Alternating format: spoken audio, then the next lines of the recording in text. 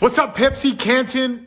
It's Brian Scalabrine, the White Mamba, or Scal, to you big-time Celtic fans out there. Now, first of all, you guys got to be hyped up because it's Pepsi, and you guys have some amazing products, and you guys have done incredible amounts of hard work, and now it's time to step in to the athletic field and start distributing Gatorade. Now, just understand that the Celtics use Gatorade.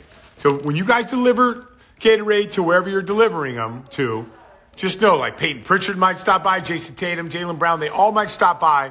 So you got to make sure you're making it happen. You got to make sure that Gatorade is delivered on time.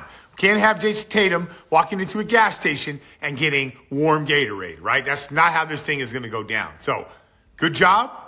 Congratulations. Now you guys got to continue to level up. Just like our Celtics are going to level up and win a championship, you guys got to continue to be the championship distributor of the New England area. So get it going, big transition, and get those Gatorades in store and make sure they're cool, they're fresh, and they're crisp, right?